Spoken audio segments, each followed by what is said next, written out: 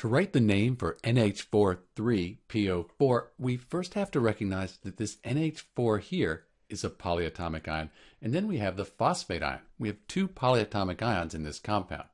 So NH4, we can look that up as well as the PO4 on a table of common polyatomic ions.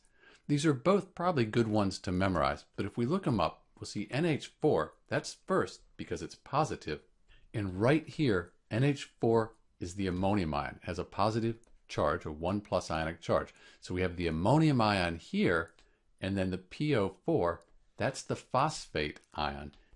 That has a 3 minus ionic charge. And these charges are on the whole ion here. So we know that we have ammonium phosphate, and now we can write the name for NH4,3PO4.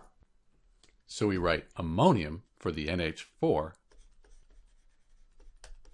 and then for the phosphate, we just write phosphate, lowercase p. And this is the name for NH4,3PO4, ammonium phosphate. So the key here, we recognize that we have the ammonium ion, NH4, with that plus 1. We have 3 of them because our 1 phosphate ion has an ionic charge of 3 minus. So we need to have 3 plus to balance the 3 minus. This is an interesting case where we have 2 polyatomic ions. They're bonded together in an ionic bond because they're ions. So the name for ammonium phosphate NH4,3PO4. This is Dr. B, and thanks for watching.